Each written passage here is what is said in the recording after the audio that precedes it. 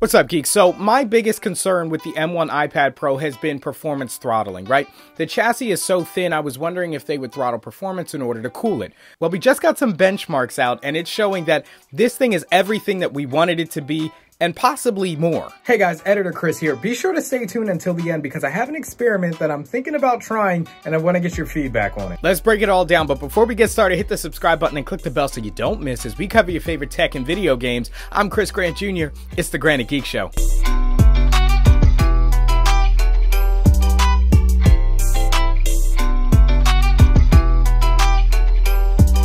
Okay, so according to Mac Rumors, there are some Geekbench 5 numbers from the new M1 iPad Pro. But before we get into the numbers, if you guys are into DC, Marvel, those kind of movies and TV shows, be sure to check out my other channel, WeSibs, where I cover all kinds of stuff like that. Shameless plug. So the single core score for this was 1700 and the multi-core score was 7200.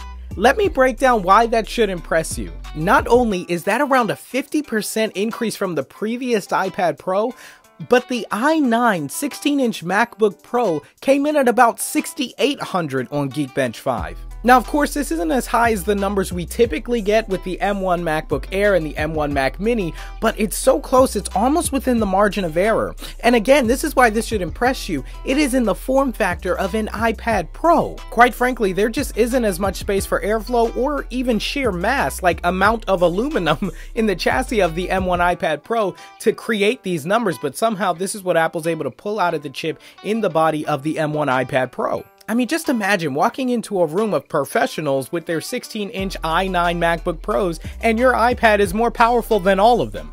The machine is simply a beast. But as always, hardware doesn't typically give you the full picture.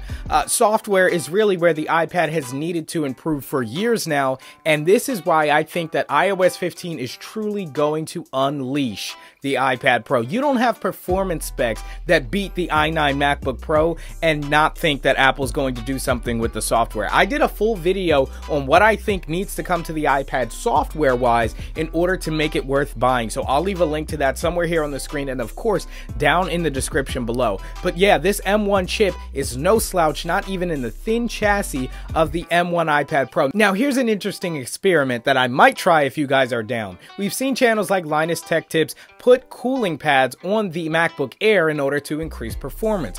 Would it be possible to do something similar with the M1 iPad Pro? If you want to see me try that out, leave me a comment down below with "Hey GG" before you say your comment, and that way I'll get a gauge of how many people want to see if we can kind of crank the performance numbers up to the level of the M1 Mac Mini or even past it. I mean, the M1 Mac Mini was coming in at about 7300, so it's not even that far away. But let me know down below, were you expecting more throttling and were you surprised by these numbers? Are you disappointed by these numbers? I'll be chatting it up with you guys in the comments as always. Also, hit the like button, guys, if you're liking the content. Subscribe and click the bell so you don't miss, as I'll be doing a full series on the iPad Pro M1. I know a lot of people's iMacs are starting to ship. I haven't yet gotten the shipping notification for my M1, but I'll let you know as soon as that happens. Also, guys, give me any updates you've got on your shipping down in the comments. We got a lot to talk about. So thank you guys so much for watching. As always, I'm Chris Grant Jr.